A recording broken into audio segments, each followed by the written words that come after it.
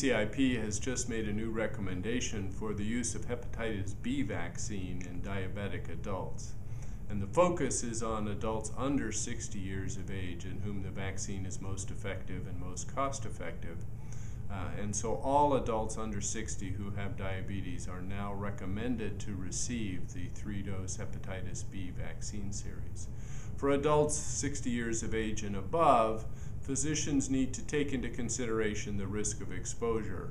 And the primary risk that we know is present is adults who live in assisted living or skilled nursing facilities who have assisted blood glucose monitoring occurring very frequently.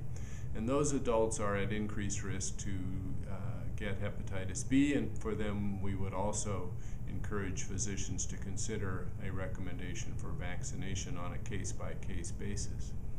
So what this means is there's a new group of physicians who need to be thinking about hepatitis B vaccine and make sure that they have vaccine on hand to give to their diabetic patients.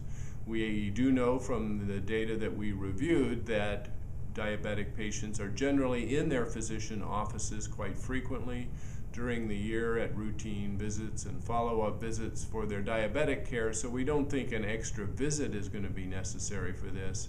And when your diabetic patients come in for routine checks or in the diabetes clinic or endocrinologist clinic, that's a good opportunity to consider immunizing.